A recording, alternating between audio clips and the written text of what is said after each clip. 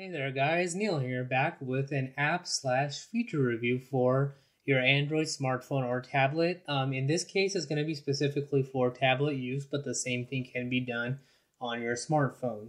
So what you're going to do is, or what we're going to accomplish as an end result is, let's say you want to use your tablet or smartphone as a desk notification device, secondary display that you always want to keep on. Let's say to watch videos, keep your podcast client always available so you don't have to keep unlocking it for whatever reason, or you're in a chat room and you want to keep progress of the chats that are going on and you don't want your device to time out.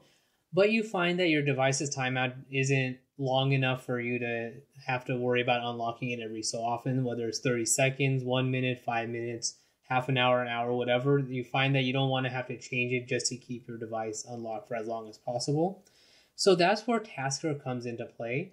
It is available in Google Play for $2.99, so it does cost a little bit of money, but it's not too much. It's the price of a cup of coffee, or if you use Google Opinion Rewards, and you can get some money or build up some money that way and pay for it that way. But the money is worth it for what it can do for you. So if you do a search in Google Play for Tasker, that's Tasker, you'll be able to get it. Once you've got that installed, it's a two-step process to be able to keep your device's screen on, providing certain criteria are met. So the first thing we're going to do, once you open it, you'll see a little notification for Tasker, or you can go into your app drawer and open it that way, is to create a task for what we want to happen. So if you've used a website like If This Then That, this is that portion of it. So what happens when certain conditions are met. So what you'll do is you'll hit the plus button here and create a name for it. So in this case, we're going to be leaving our screen on. So I'll call it something simple like screen on. So that way I know what that result is. So I'll hit the check mark, and now I need to select an action to happen. So what you'll do is what you'll need to do is add a feature called display timeout. You can either search for it down here if you don't want to if you don't want to have to worry about finding it. So we'll do display, and you'll see the few things come up. So let's do time, and display timeout comes. Or if you don't want to search, then you can go to display and display timeout, and you'll see a bunch of options here. So the thing we need to look at here is seconds, minutes, and hours. So how long do we want our screen to stay on? So let's say your device's maximum is 1 hour, but you want to keep it on for 3 hours or 5 hours or indefinitely until you lock it. Then what you'll do, in this case, I want to keep it on indefinitely. So I'll set the seconds, minutes, and hours to maximum. So it only goes up to 23 hours, 59 minutes, 59 seconds. But basically in Tasker's mind, that is indefinite. So now you'll hit the back button twice, and now we have a task called screen on. But this still is not going to do anything until we have a profile set up to look for various conditions to be met. So going back to my previous example of this and that, this is the if portion of that formula. So now what we're going to do is go to profiles. We'll hit the add button. So now let's say you want to only have your screen on when you're connected to Wi-Fi, for example, because you only have Wi-Fi saved on, let's say, your tablet or even your smartphone for that matter, at home and at work and nowhere else. So you're okay with your screen staying on once it's connected. So you'll hit state, and then you'll go to net, and you'll do Wi-Fi connected. So what this will do is anytime you're connected to any Wi-Fi network, your screen will stay on until you manually lock it. If you hit the magnifying glass here, you can select a specific Wi-Fi network to be connected to so anytime you're connected to that network, your screen will stay on. So let's say you only want this to happen when you're at home, but not when you're at work, or let's say you're at the airport Wi-Fi or Starbucks or something like that, and you don't want that to happen, then this will avoid that scenario because it will only look for your home Wi-Fi connection.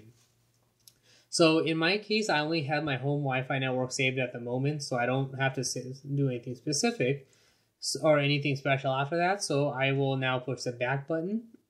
So now we have to pick the task that we have set up. So we'll pick screen on. So now anytime I'm connected to a Wi-Fi network, my screen will stay on. If I'm not connected, my standard default timeout settings will apply. So if it's set to 5 minutes or 10 minutes or whatever you have it set to. So now I'll hit the back button and exit out. So after a couple of seconds, Tasker will check the profiles, see if any conditions are met, and take any actions. So when I swipe down, I see no active profiles. So basically, because my Wi-Fi is off, it's not gonna make any connections, and my my 5-minute timeout will apply. I don't have to worry about anything here. So now that's all well and good, but let's say it doesn't really work for you and you need other uses. So the other application for this is in your car. So let's say you have a Bluetooth connection in your car and you want to use your tablet as a Wi-Fi only, or even if you have a mobile data, but you want your tablet to stay on as a call. Let's say you to use it for maps, or even if you use it for podcasting or radio, like let's say Pandora or anything like that. Then you can use it in your car to keep the screen on, so you don't have to worry about fiddling for the power menu, entering your password or anything like that.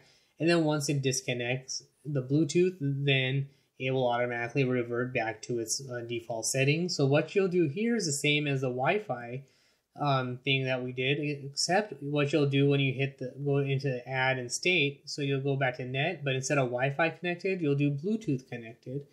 And so anytime you're connected to a paired or a saved Bluetooth device, it will keep the screen on.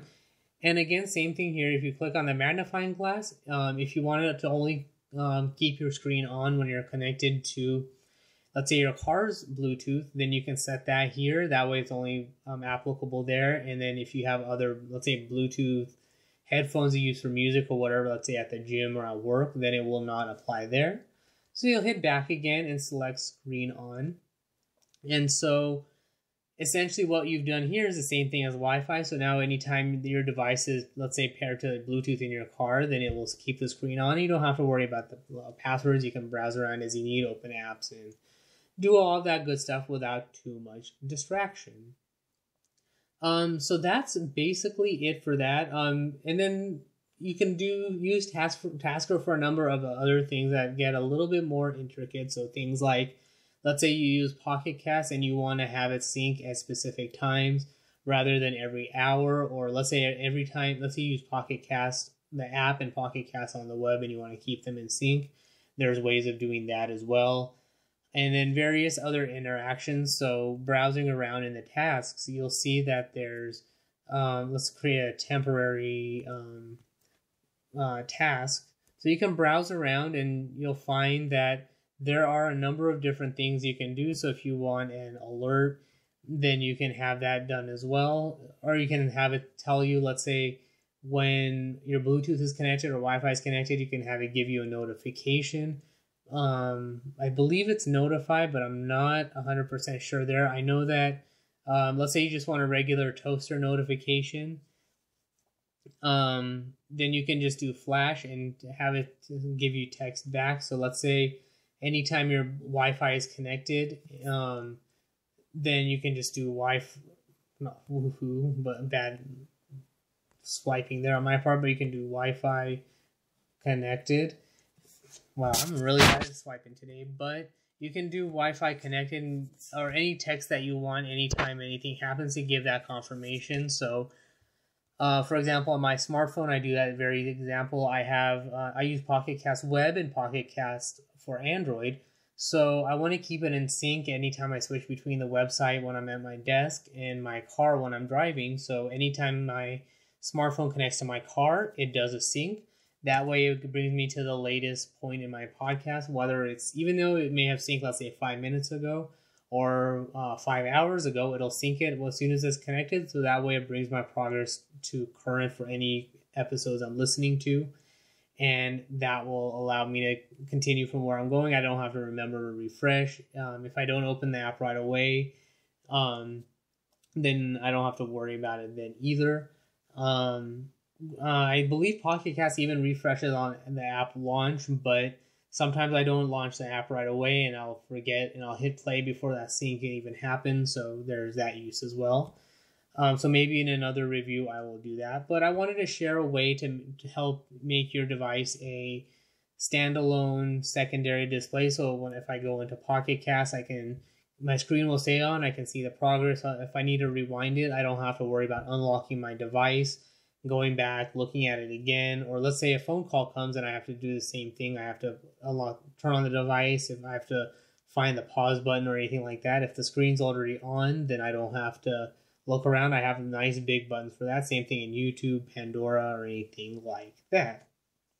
So that's Tasker for Android, and that helps you keep your screen on, whether it's a screen on your desk or a screen in your car, and keeping the screen on so you don't have to worry about unlocking it. And then you can also do other things as well. So one final bit of granularity, so to speak. So let's say you're connected at home, but you only want your screen to stay on between the hours of, let's say, 8 a.m. and 8 p.m. because obviously when you're sleeping, you don't want your screen to stay on. You're not using it, so what's the point? So I'll go back to my Wi-Fi connected place, and I'll hit profile. And when you long press that on it, you can add. You have various options you can add. So you'll push the add button, and in this case, instead of going to state, you're going to go to time.